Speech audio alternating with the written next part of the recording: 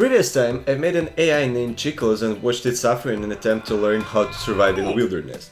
It was quite funny experience, but it was lacking action. After some time it would get repetitive and boring, so this time I tried something more dynamic. I created two AIs and placed them in an environment that will force them to interact with each other, as well as take quick and smart decisions to survive. This is Tulio, and this is Miguel. And as you can see, they have a small problem. They're being chased by a dragon in a never-ending dungeon. However, because I wanted to make it optimized, it consists only of 2 rooms, and the back rooms move in front when the agents pass a certain point. That caused a lot of problems later on, but at least it's optimized, I guess. Anyway, at the end of each room there will be one of 3 obstacles. A single door, a wall, or a double door. What? I was constrained by the asset pack I used. By the way, I'm gonna leave the link to all the assets in the description below. Okay, back to our characters. Tulio is slower, but he'll open single doors much faster than Miguel. Also, he's the only one who knows how to open double doors. Why? That's a good question. Next question. Tulio is quite weak and has only 1 HP, but thanks to his medical degree he can heal Miguel if that one wants as well. Miguel, on the other hand, runs faster and can pick walls much faster than Tulio.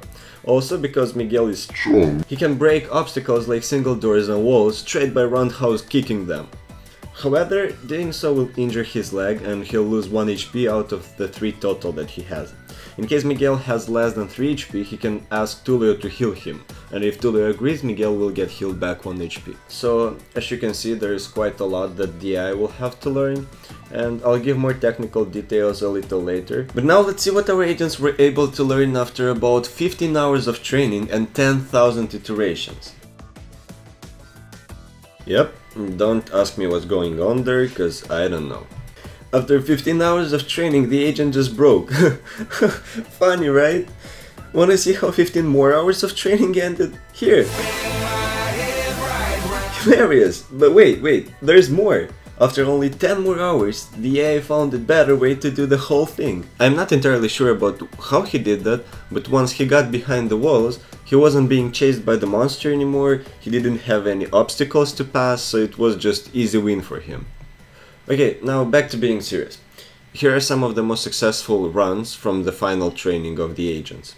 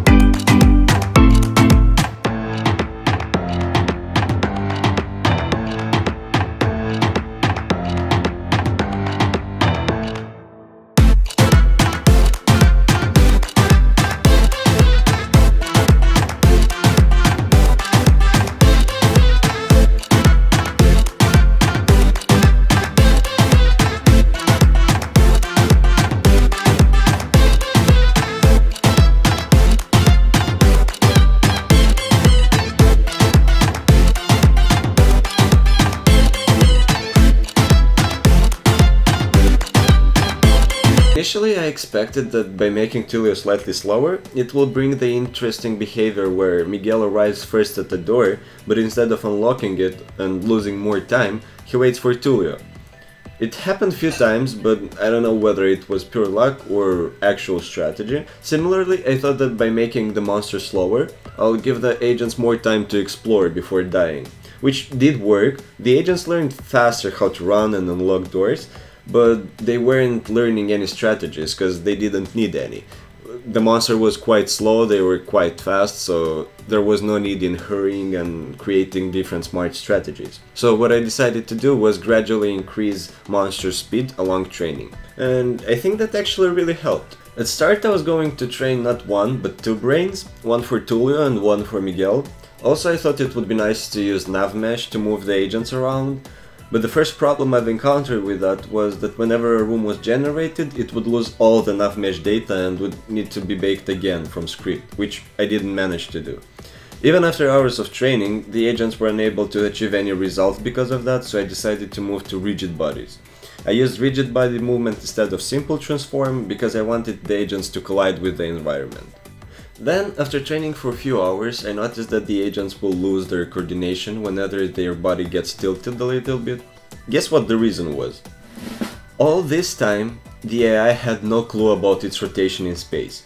I was giving it its own position and many other data, but not its rotation. Imagine somebody always yelling at you how far you are from the door, but not telling you in which direction it is. Confusing, huh? Now add to that the fact that you're being chased by a dragon. I love machine learning. Immediately after giving the agents their rotation, they were able to train properly, and soon they even managed to pass few rooms until one of them simply broke. I couldn't find the exact reason for that, but I assume it was because of the way I was rewarding and punishing them. So instead of having two brains for each agent, I made one brain and fed it all the data that I was feeding the agents before. So that was Tulio's position, Tulio's rotation, current trap in front of Tulio, Miguel's position, Miguel's rotation, current trap in front of Miguel, Miguel's health, distance to the monster, and some other booleans. So based on all of those observations, the agent will make decisions which will be stored in an integer array length of 6. First integer controls Tulio's rotation and it can take values from 0 to 2, where 1 is rotate left, 2 is rotate right, and 0 is do nothing. Second one can be either 0 or 1. 1 will make Tulio defuse the trap in front of him, and 0 again will do nothing. Third integer also takes values from 0 to 2.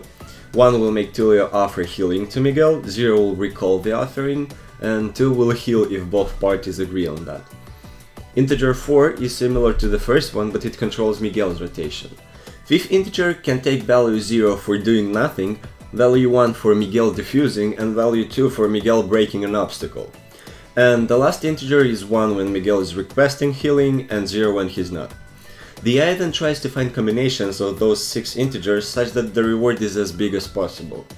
The agent will be rewarded 0.01 for every frame they are alive. Also, the agents will get a small punishment if they try to defuse the wrong obstacles, and rewarded for the correct ones. In this video I went a little bit more in depth into technical aspects compared to previous one, but if you still have any questions, don't hesitate to ask them in the comments below. Also, I uploaded this project and the previous one to my website, where you can download them and play around with Chicos, Tulio and Miguel. Hope you found the video entertaining, and if so, please consider leaving a like and subscribing to the channel. This will really help keep me motivated. See you next time.